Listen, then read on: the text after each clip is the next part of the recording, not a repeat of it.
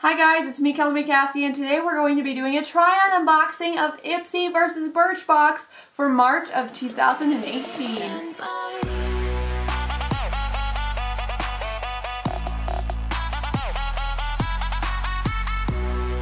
So guys, I just got my Ipsy and Birchbox in the mail, and you guys have been requesting for me to do more try-on unboxings, so I figured I would do a try-on unboxing of both Ipsy and Birchbox this month and let you guys know what I thought of them. So I created this look using products from Ipsy and Birchbox and also some other things from my collection, just to kind of try them out for you and see what I thought in the moment, do a little bit of first impressions of those items. But before we jump into the video, you guys, if you have not yet subscribed to my channel and you love makeup and beauty unboxings, make sure you subscribe by scrolling down and clicking that red subscribe button down below so that you get notified when all of my unboxing videos are posted. Without further ado, let's jump right into this Ipsy versus Birchbox try-on unboxing for March of 2018.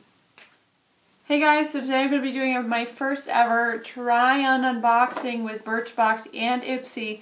I got these both today, so I figured as long as I had them both at the same time, might as well throw them in the same video, right? Why not?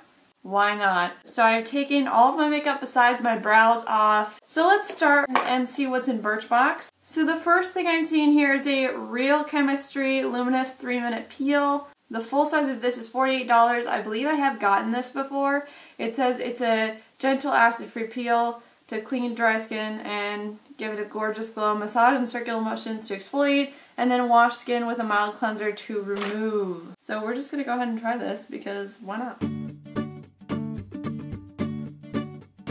It kind of like balls up on your skin. That's supposed to be like the dead skin cells coming off. And I've had this before and I have really liked it. Let's do the other side of my face. Make sure I'm all even. Now I'm just going to take one of my simple wipes and make sure I get all of that product off of my face.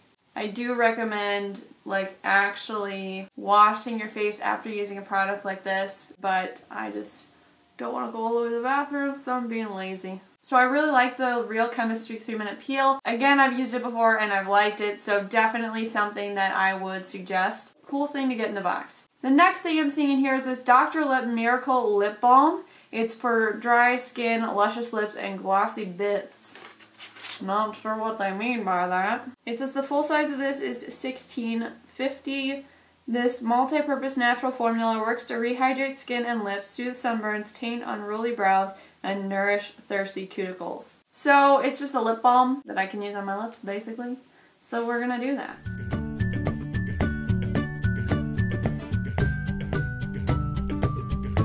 You know, I really didn't think I would be that impressed with this lip balm, but it feels really, really moisturizing, but in a way that's not gonna come off of your lips easily, if that makes sense.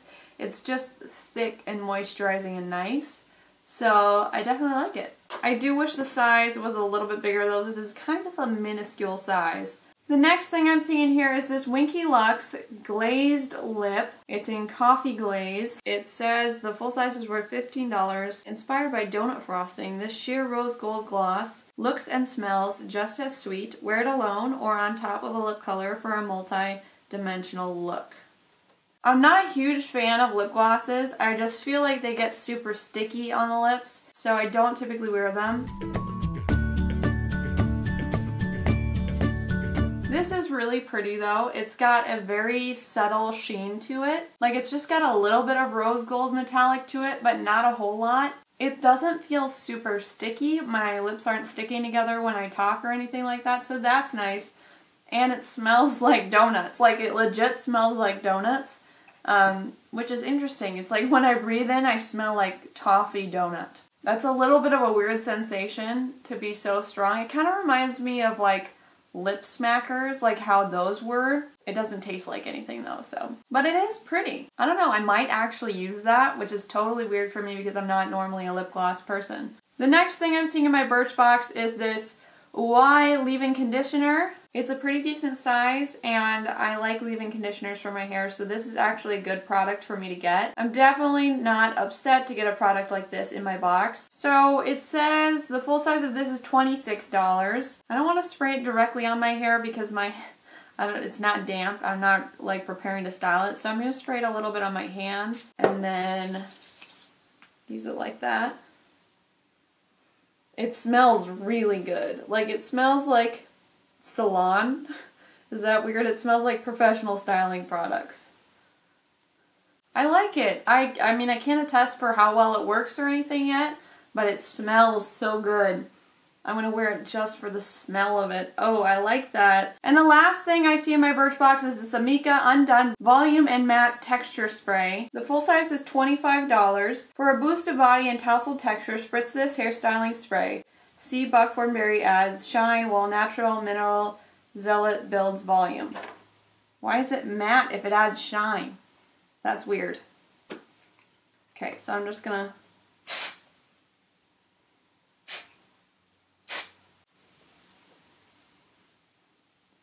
I'm not sure about the combination of those two hair products together, but I do like Amika products, and I'm excited to get to try this out more when I'm actually using it to style my hair. I mean, right now my hair is already styled, so it's hard to actually tell what it's doing, but it does smell pretty decent. I like the smell of this leave-in conditioner more than I like the smell of this, which is weird because usually I love the smell of Amika hair products, and this doesn't smell bad, it's just this smells so good. That's everything in my box. I think it did pretty well.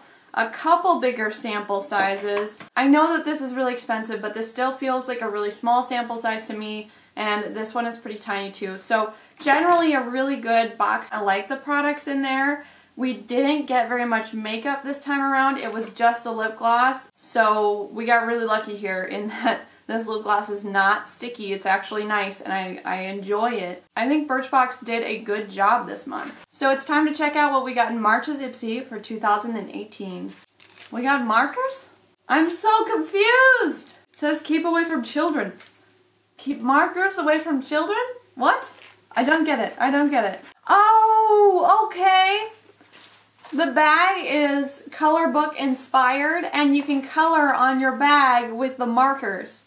That is actually a pretty fun idea. I don't love the color of markers that I got. I kind of wish I had like pink and purple or something like that. Or blue. Blue is my favorite color. But that's kind of cool. They gave you markers so that you can personalize your little bag here. That is pretty neat. I actually really like that idea. Okay, so the first thing I'm seeing here is the Ico Lash Alert Mascara, Wake Up and Go. I've never tried this before. This is a new product for me. Actually, should we see if there's anything else in here? Because I usually like to do my mascara last. Okay, the next thing I'm seeing here is this Nip and Fab Exfoliate Glycolic Scrub Fix. It says it's a 3-in-1 micro exfoliant with glycolic acid, salicylic acid. I can't say words to it, you guys. Yikes. To refine, brighten, and renew. So because I already exfoliated, I'm not going to exfoliate again, but this is a good size. There's definitely a good chunk of product in there, and I'm excited to use this. I do like facial scrubs and peels and things like that, so that should actually be good. I'm just not going to use it right now. The next thing I have in here is this Ahava Time to Clear Purifying Mud Mask. You know, why not? Let's use the mud mask. I just don't want to exfoliate twice. So let's go ahead and try on some mud mask, you guys.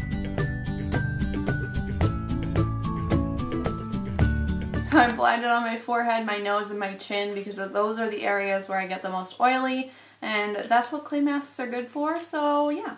That's what we're doing. That's what we're doing. So far the mask is feeling really nice and cooling on my face, so that's a good thing. Let's see what else we got here. Next thing I'm seeing in here is a little eyeshadow brush. So I'm just going to take a little bit of my Bobbi Brown Skin Foundation in the color Porcelain. That's the foundation I'm going to use later, and I'm just going to take a little bit on my hand so that I can apply that to my eye as a primer.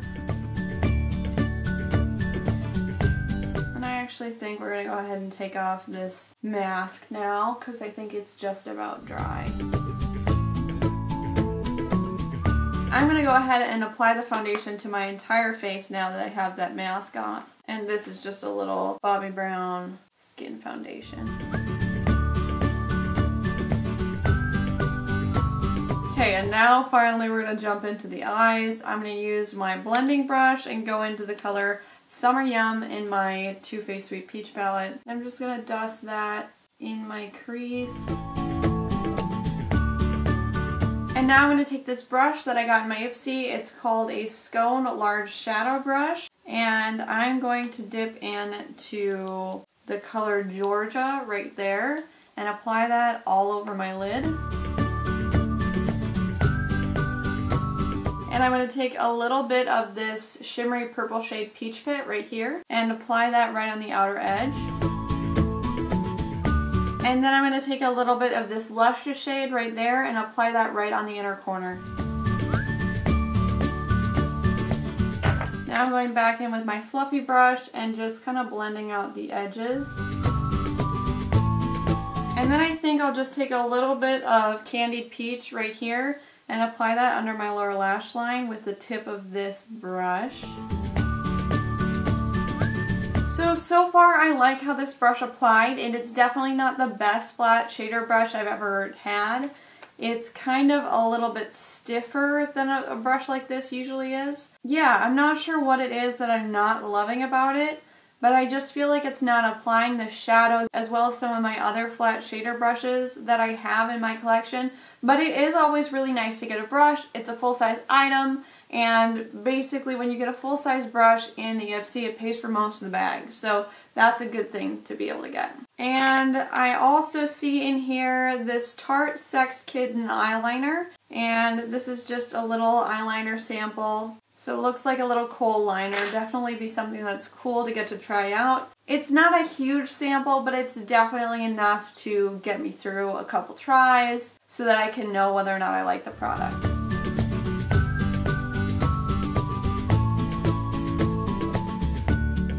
So far, it doesn't work super well for the upper lash line.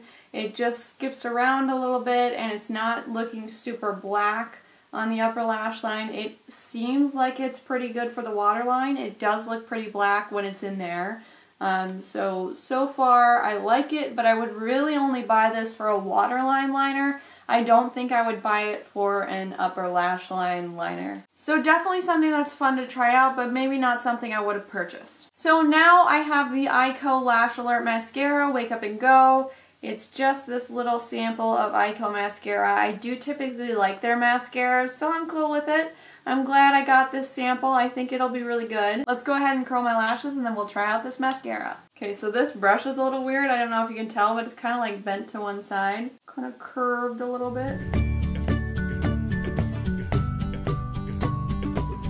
I think that's a really nice looking mascara. It's super black. It coated all my lashes nice and evenly. It doesn't look super clumpy, but it definitely is like lifting up my lashes and making them look super full.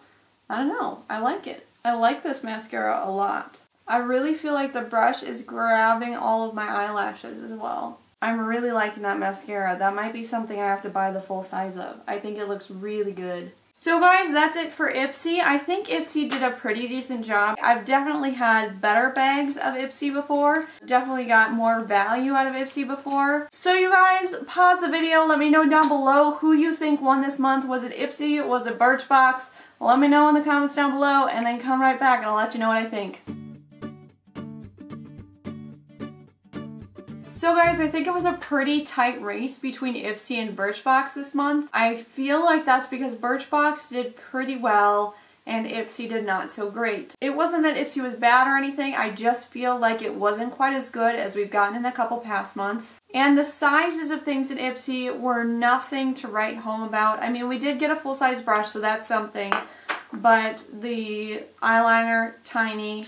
The mascara, pretty small. These were good sizes, but they were the skincare items, so that is not as impressive to me. Out of Birchbox, you know, it's a pretty similar thing. We got two bigger sizes, just like we did in Ipsy. We got a lip scrub, a lip gloss, and this mask. So when it comes down between the two, I think I'm going to have to go with Ipsy, just because we did get the full-size brush. but Ipsy and Birchbox were so neck and neck this month. I don't think that they've ever been this close before, and that really surprises me. I didn't expect that to happen. I think Ipsy won, but you know, just by a hair. So you guys let me know what your favorite product from this month's Ipsy versus Birchbox. Let me know in the comments down below. If you like this video and you want me to do more try-on unboxings, make sure you smash that like button. And if you're not yet subscribed to my channel, make sure you do so by scrolling down and clicking that red subscribe button down below. That's pretty much it. I love you guys, and I'll see you next time. Bye!